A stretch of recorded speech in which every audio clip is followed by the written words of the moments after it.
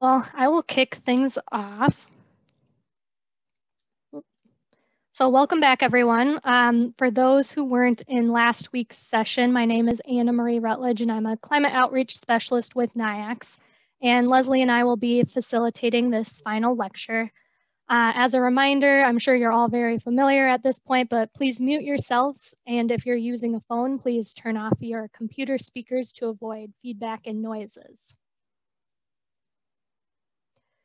So we made it to session 6. In today's session, we will be wrapping up the course, learning a little bit about climate change communication and how to tell your adaptation story, and then we'll review your homework for next week.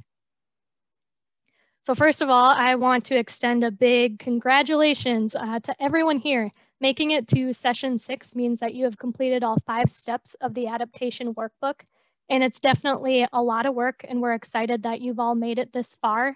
And of course, there may be some things that you're still wrapping up and things you want to tweak or finalize, but you should all celebrate the work that you've done on your real world adaptation projects. So when the course began, we outlined the 5 steps of the adaptation workbook, but what you can really boil it down to is these 2 questions. How might climate change affect the resources that I manage? And what management actions could help prepare for those effects?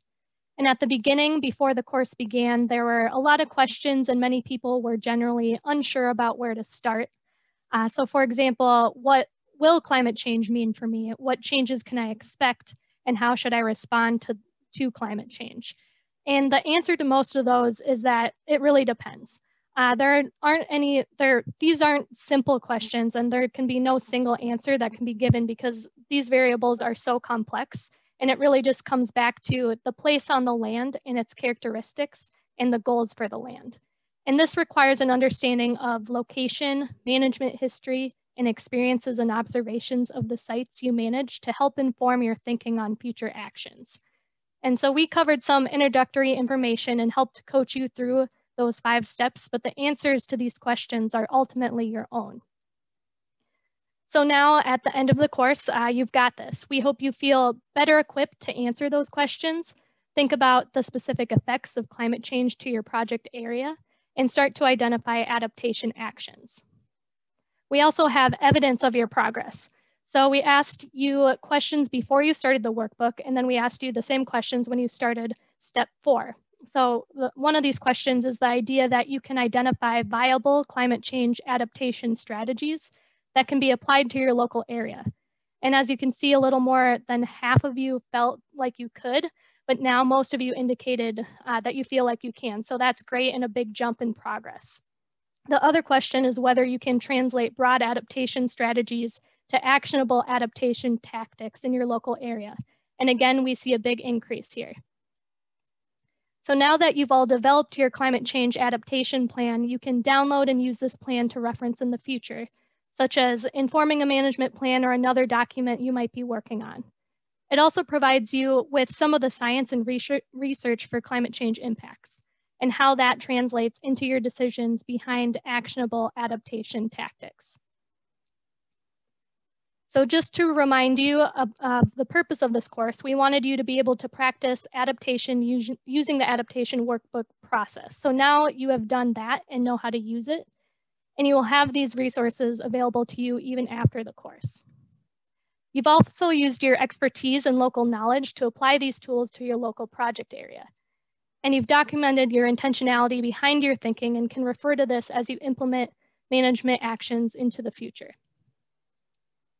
Part of this process is also creating a community of practice. So even though we are meeting virtually, you've had a chance to talk with others working on similar projects, make connections, learn new things, and help us improve this tool. So thank you all so much for joining this cohort of practitioners thinking about climate change adaptation. You've developed a new skill and have a thorough understanding of the process. So keep using it and get familiar and comfortable thinking about climate change. There's a range of plausible futures, so please do consider using this thought process or the workbook again for additional projects. In terms of wrapping things up, we will be talking about climate change communication today, providing some instructions for finishing up your work in the adaptation workbook and sharing your adaptation story. And then we will dive into our discussion session this week. We will be focusing on monitoring and climate change communication. So I'm going to start off the climate change communication lecture, and then I'll hand it off to Leslie to talk about reaching and connecting with your audience. So professionals are increasingly expected to integrate climate change into plans, documents, and activities. And along with that, there's a strong need to both understand and communicate effectively to diverse audiences when it comes to climate change information. So for example, you may be talking to the timber industry, small woodlot owners, wildlife biologists, tribal partners, or trying to reach the general public. And each audience will have varying questions, concerns, values, and perceptions when it comes to climate change. So the first place to start with climate change communication is to know your audience and what your community thinks. So here we have a map of trends across the US on beliefs, risk perceptions, policy support, and behaviors around climate change from the Yale program on climate. So in this visualization, 67% of adults think global warming is occurring. And it's important to keep in mind that climate change perception varies by location in the country, which I'll get into more in a little bit. And then there are also 6 audiences displayed on the left here, ranging from alarmed about climate change to dismissive. And the majority, 59%, fall into the alarmed or concerned bubbles. But almost a fourth of adults in the US are disengaged, doubtful, or dismissive when it comes to global warming. We can also look at public perceptions. So the majority believe global warming is happening, that it's caused mostly by human activities, that most scientists think global warming is happening, and that it's affecting the weather. But it's worth noting that not everyone believes global warming is happening. About a third believe it's caused mostly by natural changes as opposed to human activities. And a fourth believe that there's a lot of disagreement among the scientific consensus on global warming. And climate beliefs are important to know when it comes to communicating to your audience. This is obviously a national view, but you can go to that website in the bottom right corner and view perceptions by state, metro area, congressional district, or by county to look into specific beliefs in your project areas or where you hope to reach your audience. And here's another set of public perceptions about global warming, this time looking at risk perceptions. And this is where perceptions really differ. So 40% say they're not worried about global warming, and nearly half believe global warming will not harm them personally. A third don't believe global warming will harm people in the US, while this drops to 27% for people in developing countries and 22% for future generations in plants and animals. So in most cases, the majority is worried about global warming and believes it will be harmful in some way. But one of the most interesting points here is that many don't believe global warming will harm them personally, and that's something to keep in mind while framing your climate change communication strategies. And again, you can look at these risk perceptions by a specific location at that website in the bottom right corner. And then here is a comparison between the percentage of adults who think global warming will harm plants and animals, and then the percentage of adults who think or who believe most scientists think global warming is happening. And it's kind of interesting to compare these two here because 69% of the US population thinks climate change will harm plants and animals, which has implications for thinking about climate change and forest management. And yet, only 52% of people believe that most scientists think climate change is happening. So the main takeaway here is that there is a gap in how we are communicating about climate change with our partners. And here's an example of looking at these beliefs by county. So if you go into this visualization tool, you can view what your community thinks and get the opinion of a random slice of neighbors and the percentage of people in your county who believe each statement. So in this example, I selected Livingston County right outside Detroit, and I selected the statement, global warming will harm plants and animals. So you can see that there's a difference among the Livingston County, the state of Michigan as a whole, and the US. So overall, the percentage of adults who think global warming will harm plants and animals is lower in Livingston compared to the others. So this is it's a great quick exercise that you can do to make comparisons to the national and state average, depending on the specific geography you're interested in. We also have some information about forester perceptions in Canada. So here, the majority believe climate change is currently having a significant impact on forest ecosystems and will over the next 50 and 100 years. And the forest practices currently implemented are generally not sufficient to face the impacts of climate change on forests. And the majority also believe that we need to create and design new forest practices to deal with the impacts of climate change on forests. So you can see that foresters are generally more concerned about climate change than the general population, which makes sense as these are people spending time out in the woods, just like you, and they're able to observe change over time. And so now I will hand it off to Leslie to present the next set of slides on reaching your audience. Thanks, Anna Marie. So now that we have a better understanding of how the public perceives climate change and how people even in your field perceive it, how do we reach our audience in an effective way so that we're tailoring our message to people that's going to resonate with them? Next slide. So the first thing that's really important is to connect with the values of your particular audience. If you're working with somebody who's in the outdoor recreation field or the general public, think about what specific things they might value about their community and their forests. Maybe it's biking trails, maybe it's rivers for kayaking and canoeing, or opportunities for fishing, or maybe it's just this like scenic aesthetic beauty and they like going out and seeing the fall colors. Listen to your audiences and listen to the public and listen to what really resonates with them in their particular place.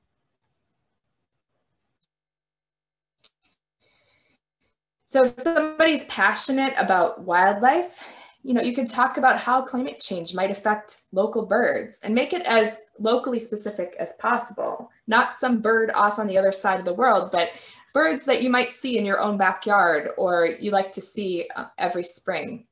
If you're passionate about winter sports, talk about how climate change might reduce opportunities for skiing in some areas. Think carefully about what your audience values with each communication opportunity. Another thing to think about is to focus on self-transcending values. And so what I mean by that is things that are beyond just the benefits to yourself. So we often think, oh, we can just tell somebody, oh, this is going to be great for your income. But actually, people resonate more with things that are beyond themselves. So instead of saying, you will make money if you do a timber sale, or this, saving this forest is going to help your income stream. Think about how healthier forests are going to be more resilient to future changes and help your community as a whole. And as I mentioned before, make it as local as possible. So when you're looking at changes in temperature or precipitation, don't throw up a graph from the IPCC that shows climate change trends across the entire globe, but rather spend the time to look up temperature trends in your particular location, whether that be for your state or for your city or county, and really focus on those specific impacts to your community. People tend to use icons like polar bears when they're talking about climate change, but that doesn't really resonate with the general public because they're not something that you see every day. Rather, think about animals and plants and people in your own backyard and how they're going to be affected. And try to be as specific as you can. So people tend to not engage with things that are really vague, and climate change can sometimes be very vague. So if you've got specific information, share that specific information. So for example, you could say that instead of that precipitation is going to increase, you could say, we expect that within the next 20 years, we're going to see a 10 to 20% increase in 3-inch rain events, and that's going to lead to a certain percentage of soil loss. Now, obviously, if you're talking with K through 12 students versus professionals, you're going to vary how much detail you're going to go into. But when you're talking to people like engineers, they're going to want to know the exact increases in those certain rain events with certain number of inches. They're numbers people. So try to tailor your description to your audience so that it's as specific to what they need to know as possible. You can also connect with recent experiences. So recent disasters often stand out in people's minds. So for example, if a wildfire came through your community, or those polar vortex events that we get every so often, or if you're an area that experienced a tornado or a flood or a hurricane, those things really stand out in people's memory. And so if you can connect that to your climate change story, that can really resonate. And don't just focus on the bad things, but also focus on the positive outcomes that came from those disasters. So focusing on how coming together as a community helped overcome those challenges. And what can we do to make sure those impacts are less severe the next time around? Now, it's important to not connect any specific event to say, this happened because of climate change. We don't necessarily know that. There have been a few cases where there's some pretty good attribution, but more likely what we'll need to say is, you remember that drought that we had in 2012? Well, we might get more of those types of droughts in the future, according to climate model projections, rather than saying that drought was caused by climate change. But relating it to a lived experience can help it become more real to the people who might experience it in the future. Climate change impacts and adaptation is just one of the reasons that you're likely doing the work that you're doing. And so you can connect it to all those other co-benefits as well. And so if somebody's not really convinced that something's the best choice just to do in the name of climate change, you could talk about all the other benefits it can provide. So maybe you have an adaptation strategy around increasing species diversity. Well, maybe that also helps reduce other threats such as insects and disease, and not just the warmer temperature increases that you're expecting. And as we mentioned before, people come from different backgrounds and have different beliefs. And so there are certain ideas that kind of resonate across the political spectrum. And so focusing on those might help you reach a larger audience. So things that tend to resonate well with people that might have more traditional values might include things like aesthetic beauty, responsibility, economic or energy security, innovation, tradition, sense of place. And you can connect those ideas to your ideas about adapting to a future climate. So for example, you might say something like, this forest used to be a diverse oak hickory forest that supported a wide variety of birds and was really important to our community, and we should work to restore it. So that language doesn't sound like you're doing something radical.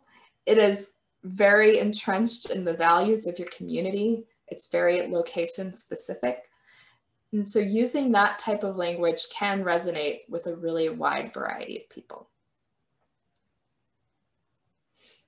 Also think about who's delivering your message. Oftentimes that might be yourself. Many of you are professionals who have been working for decades in the field. People know you and trust you. And so you can be perceived as a trusted peer, somebody that people are going to believe. You don't need to go out and get fancy media people, and I would definitely avoid engaging with politicians on this issue of and having them be the deliverers of the message. As much as I really like the Al Gore Inconvenient Truth movie, it's not something that everyone is going to really embrace just because of who he is. So think about those people that are really trusted, and based on research, what we've seen are peers, people that you know well, are a really good messenger for ideas. Also, people from the faith community are generally seen as trusted messengers. Outdoor recreation organizations like Trout Unlimited or Ducks Unlimited are often seen as trusted information deliverers. Scientists. This can be a little bit trickier, but in general, scientists and health professionals are considered relatively trusted as well. And among scientists, meteorologists sometimes can be a really good deliverer for climate information. Also, it's important to focus more on your benefits and solutions rather than the doom and gloom of the impacts. So don't talk about all the bad things that are going to happen, but really focus on the things that you can do. So you might say something like, we expect that within the next 20 years, we'll shift from being a zone 5 to zone 6. And that means we can plant certain species, and you might list what those are. And here, that would not have survived previously. Talk about that new opportunity rather than the species that you might lose. It also is a way for you to connect it with other work that you might be doing. So if intense precipitation events are increasing, you can talk about how it makes sense to invest in green infrastructure for stormwater management, maybe something that you were going to be doing anyway. So again, focus on solutions. And this is what we're doing in this course, right? We're looking for those strategies and approaches and tactics that we can take to deal with those climate change impacts. So we're talking about the increases in precipitation and the intensity of precipitation, for example, but then talking about how you can invest in best management practices, for example, that might help reduce soil erosion. And then, connecting that with your specific management on the ground. So when you're telling your adaptation story, and this is what you're going to be doing next week, it can help you gather support, both institutionally and financially, for your work. We know that there's never enough money to do the things we want to do or monitor our progress. And so by telling a really clean, crisp story, you can help gather that support either through getting grants or, for example, influencing people in higher level positions that might have funding available, or the ability to reallocate funding to those things that are important to you. It could help you reach a larger audience. So perhaps you've really been focusing on working within your natural resources community, but by broadening the scope of what you're talking about from just natural resource management to adapting to climate change, you might be able to engage people in public health or in stormwater management or just general people in the community that care about this issue. And it can also be a way for you to communicate key lessons that you're learning and share those with others. So what we want you to do is highlight the co-benefits of doing good management. We're managing for long-term benefits, and maintaining our ecosystem functioning and managing for a range of future conditions. We want to make it about the land and getting things done. In other words, meeting goals by taking action to respond to climate change impacts may ensure goals persist for the longevity of the ecosystem. So what makes a good story? We want you to get used to doing a few key things when you're telling your adaptation story. And you're going to be practicing this next week.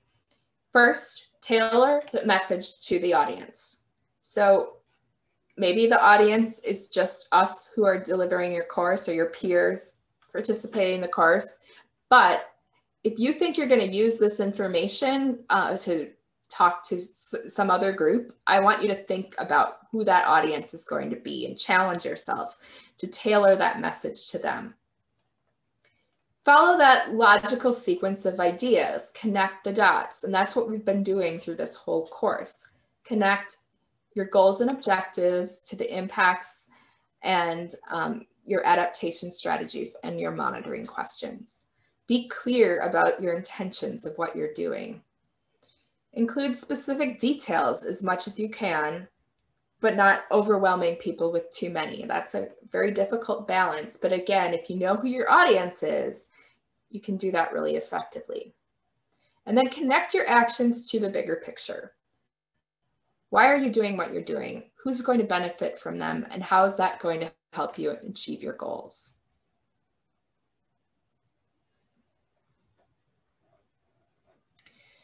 So the example storyline that we're going to be following in our presentations next week is your place and purpose, which is what you did in step 1. Key risks from climate change. That's what you did in steps 2 and 3.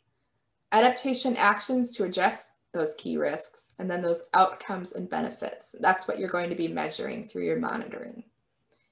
You've already done this thinking. This is what you've been doing over the last 6 weeks. So now all we're asking you to do is take that and put that into a story. Anna Marie will explain what the assignment is. All right, so in the last section of today's presentation, we're going to go over the assignment and logistics for next week. And this is one of our favorite parts because you all have a chance to share your story. You'll each get 5 minutes to present your project, and 5 minutes is really not a lot of time, so please try to stick to 1 minute and 15 seconds per slide, and be sure to simplify, simplify, simplify. This is a really hard skill to develop, and if you're like me, you'll want to share every detail of your adaptation workbook, but for the purposes of time, focus on telling a story, be creative, and focus on the questions: what's your future vision, and how will adaptation help get you there? This will help you think more about your project, and it's a good opportunity to practice picking out the main points and telling your story to others in just 5 minutes. So your homework is to fill out these template slides for your short presentation, and we will email these to you so you can fill them out and return them to Danielle by Thursday, March 11th. And you can either do that directly via email or upload it to the Google Drive in either PowerPoint or PDF form. And the link for that and all the details will be included in the follow-up email. And so this is the first slide. It will introduce your project, place and purpose, and audience. And the key goals here are to describe what makes this project area special and to share the major management goals that relate to your story. And of course, you're welcome to customize these slides however you see fit. The next template slide outlines the top 2 to 4 climate impacts and management challenges that are most important for your story. The key question here is, how does climate change make it harder or easier for you to achieve your management goals or objectives? So here you will summarize your ideas from your adaptation workbook in step 2, climate impacts, and step 3, challenges and opportunities. The next slide outlines your adaptation actions. So what adaptation actions will help you address climate impacts and challenges? And what about these ideas is new or different from the business as usual management approach? And then finally, you'll summarize your outcomes. What are the key outcomes you hope to achieve through this project? Again, please feel free to customize these slides, but just remember to keep it simple, tell a story, and make sure to practice your presentation so it's a maximum of 5 minutes. You'll all have the chance to sign up for your presentation slot, and we'll be using the lecture and discussion periods next week, so Monday from 2 to 3, and Tuesday and Wednesday from 11 to noon Eastern. And the link is listed here and will also be sent out in the follow-up email as well. So be sure to fill that out as soon as you're able and sign up for whatever slot works best for your schedule. So assignments for next time. For this week, you'll summarize your project in PowerPoint to share with your course participants. Please send your presentation to Danielle via email or through the Google Drive by Thursday, March 11th. And again, the follow-up email will include all of those details in the presentation template slides. And then you'll also finish up and finalize your adaptation workbook, including homework 6 by next Monday, March 15th. And then on the slide here, there's also some optional reading on climate change communication, including a paper on communicating climate change adaptation and resilience, as well as a practical guide to values-based communication. We also have a bonus, completely optional assignment for you all. We would love to turn your projects into one of our adaptation demonstrations. And an adaptation demonstrations are real-world examples of how managers have integrated climate considerations into land management, planning, and efforts. And all of these projects use the resources we've shared with you to test new ideas and actions for responding to changing conditions. Examples of these adaptation demos can be found on the Forest Adaptation website that's listed on the slide here. And then we'll also share a template with you. So if you're interested in filling that out and providing a few photos, you can do that. And you can also request one of us to help write up the first draft, and that's something we're happy to do as well. So even if you're in the beginning or early stages of thinking, a demo page is a really great opportunity to share your story and perspectives for others to learn from. So it's something we definitely encourage you all to do.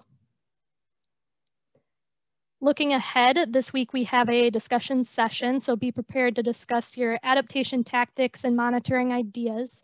And then next week, you will all have the opportunity to share your stories. So presentations will start on March 15th and then take place over those 3 sessions next week. Remember to sign up for a time slot that works best for you and attend all of the sessions if you're able to support your course participants and learn more about what adaptation projects others are working on. And I believe that's it for today's lecture. Are there any questions for Leslie and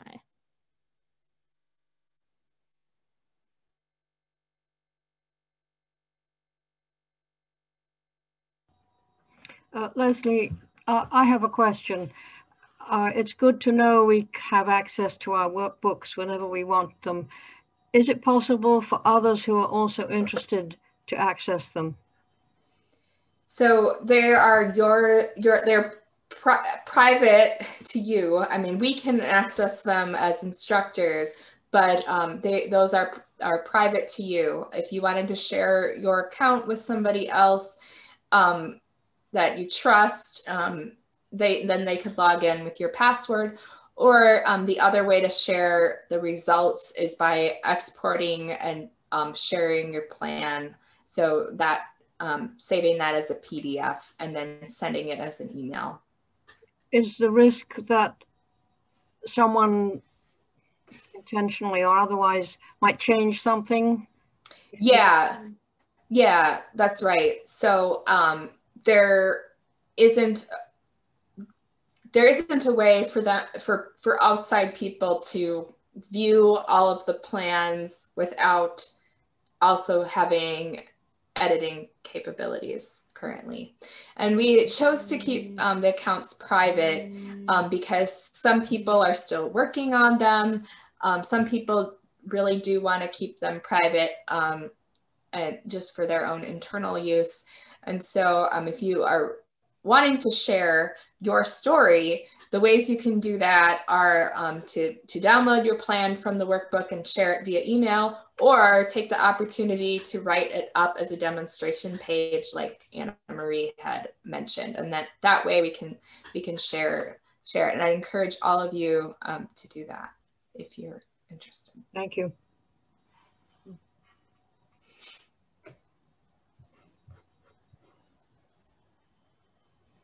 Anyone else? These documents will essentially be like a living document that will be there pretty much until you get rid of the site.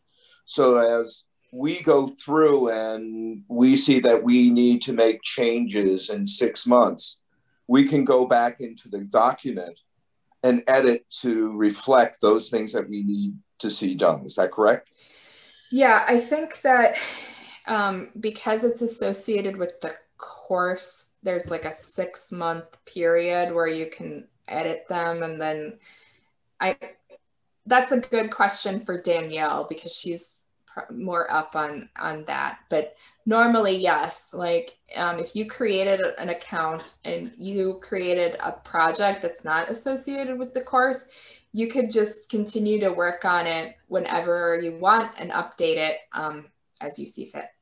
So there is an opportunity to create an account outside of the course with the Forest Service. Is that correct with your group? Yeah, you can even use the same account, and then you're just not going to select create a project with this course, and you just create a project. Okay, great. Thank you. Yeah. So you can create as many adaptation plans as you would like. This is just our first introduction for you all. Yep. But it's a great system. Thank you. Excellent. I'm glad to hear it.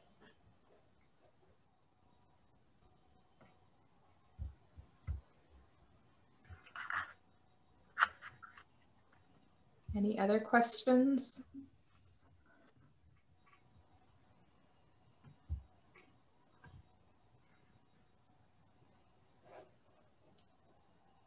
I'm really excited to see what everybody pulls together for next week.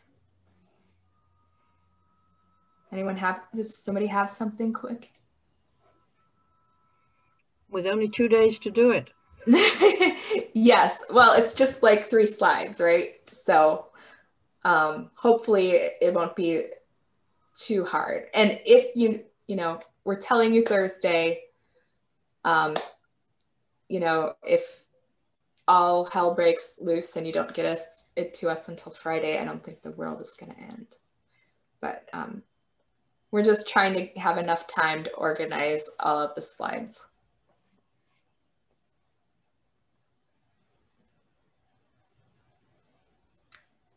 And they don't have to be like the world's most beautiful slides. Do your best.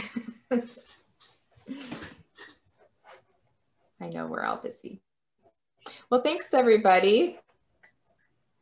You need anything else, feel free to reach out to any of us, and looking forward to your presentations.